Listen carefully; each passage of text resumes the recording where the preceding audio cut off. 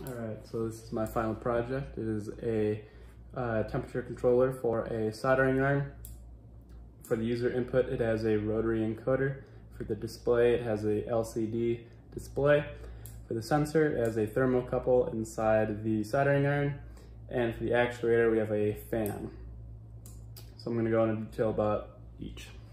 All right, so we'll start with the simplest, which is the fan. If you got a hot part that you've been soldering for a little bit, you want to cool it down, you can press this button, turns on the fan, and you can cool off your part. All right, so for the sensor, you have inside of your soldering iron, you have a sensor right about here inside.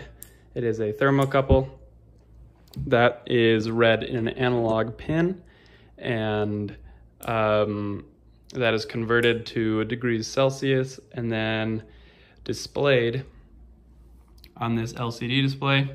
When you start up the Arduino, it gives you a default of a 200 degrees Celsius goal.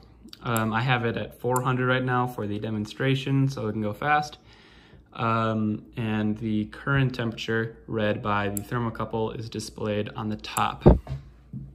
So you can change the goal temp with this rotary encoder. You turn it clockwise and it increases the goal.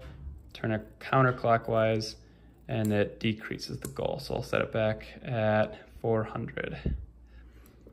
All right, so my controller regulates the temperature by turning on and off this relay, which turns off the power to the heating element. The heating element is powered by this 75 watt AC to DC converter. Goes through this pin, and this pin goes through the relay, turns it on and off, and then it continues through this wire to the heating element at the end.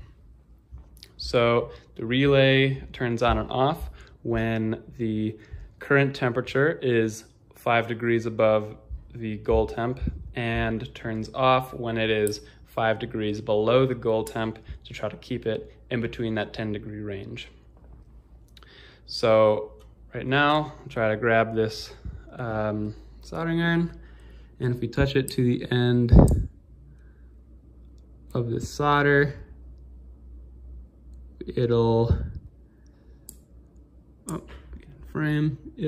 melt that solder, and you can do whatever you need to solder. And that is my final project.